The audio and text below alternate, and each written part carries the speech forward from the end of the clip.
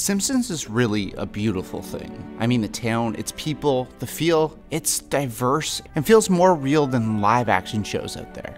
I mean, I love that any random character can just pop in for a joke or be in the background, and it just feels right. But today we are looking at what Simpsons characters would look like in live action. Who could take on these roles from the Hollywood stars of today?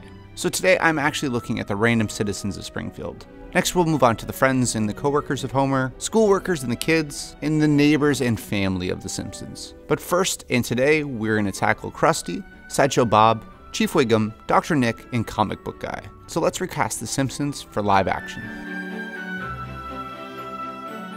First, let's talk about Krusty, the disgruntled clown, who really has a lot of issues. I mean, he's kind of always depressed, he's a chain smoker, and really an alcoholic. But he's really good at what he does. But it's important to note, he's kind of changed with old age. He's sold out over and over again, and really does anything to make a buck. Now, it's well known that Krusty is kind of a recreation of Homer with the hair and of course the makeup. And since I've already talked about Paul Giamatti fitting the look, but he doesn't have that feeling. For Krusty, however, that anger and that depressive state feels right at home for this role. Although he's not Jewish, he feels perfect for that Jewish father storyline as well. Sir, this is a winery, not a bar.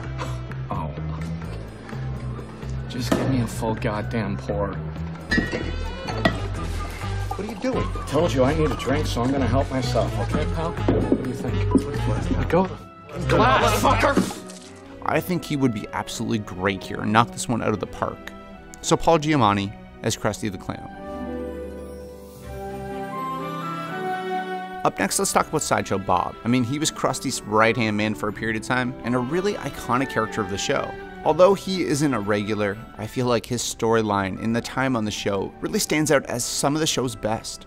Now, Sideshow Bob, of course, is a lot of things, but he's extremely well educated. I mean, he even has a PhD. So it's important we have an actor who has that intelligence. Someone who, while he kills you, feels like they can recite Hamlet. He needs to be cold-hearted, and someone who just feels different and a little bit off. Now, Benedict Cumberbatch is perfect if you really think about this. He can do that intelligence, but with menace. He has this weird feeling about him, which makes you feel like he's somewhat of a psychopath himself, and his voice is actually incredible. Genetically engineered to be superior so as to lead others to peace in a world at war.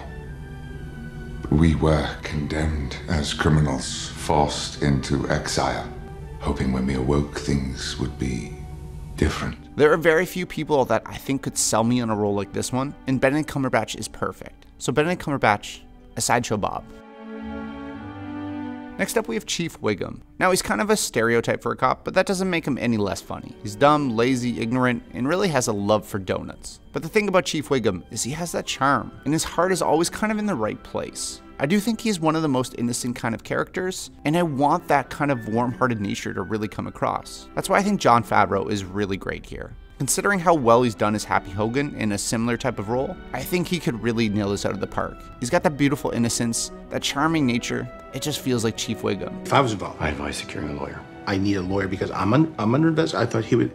You said there's no charge. I could say under advisement of counsel, I refuse to answer the question respectfully because the answer could incriminate me because it's on the saying Goodfellas. What was the thing that's saying Goodfellas? I think he could play out that dumb nature and really he's golden. So Jon Favreau as Chief Wiggum.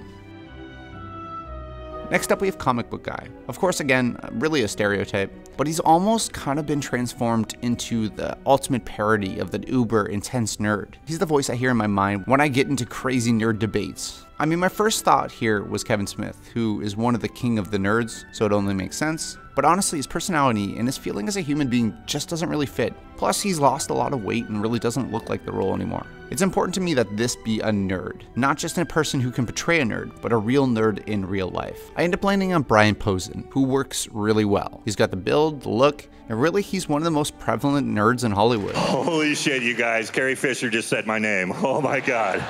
I love Star Wars again, and that's a huge thing for me. And then Star Wars did a couple of things that made me mad. He would feel right at home here. I mean, I think all you have to do is slap a bald pony on this guy, and he just works incredibly well. Banana in the dark. So Brian Posehn as Comic Book Guy. Lastly, we have Dr. Nick, a personal favorite of mine. Is it really even possible to respond another way when someone says, "Hello everybody," in that perfect inflection? He's crazy, shady, immoral, and really just hilarious. We need that actor who has that kind of boiling under his skin. He seems weird and off, but really gets that crazy and hilarious in the operating room. I want John Leguizamo, who, come on, he's just Dr. Nick through and through. The man looks like he was made for this part. He's even got that little bit of crazy in his eyes that I think just works even better in live action with this character and would translate so well. So John Leguizamo as Dr. Nick. So there are my choices for the random citizens of just Springfield in general. Now, if you are looking for a VPN to protect you online and change your IP address, look no further than Surfshark, which right now until December 31st is giving you 85% off and 3 months extra free. Link in the description below for more details. I'm going on to Homer's friends and coworkers next. Anyone you don't want me to miss out on, let me know in the comments below. Thank you so much for watching. Please subscribe, and I'll see you in the next video.